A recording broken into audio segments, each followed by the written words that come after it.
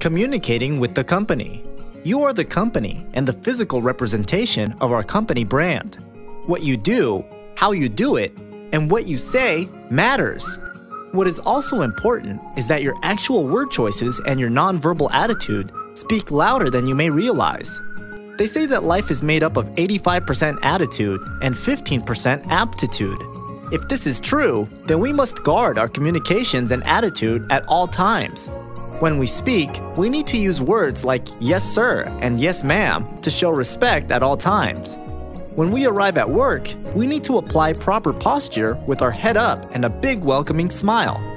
By exercising these important principles, you are not only communicating to the patrons and peers that you can be trusted to protect and serve, but you are also positioning yourself for future success.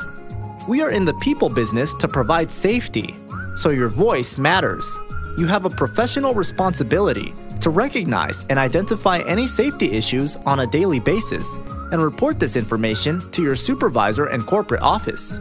Your actions to communicate what is going on at the aquatic facility every day will allow us to support your work and promote you with the communities we serve. So remember, attitude is a decision, so make a good one.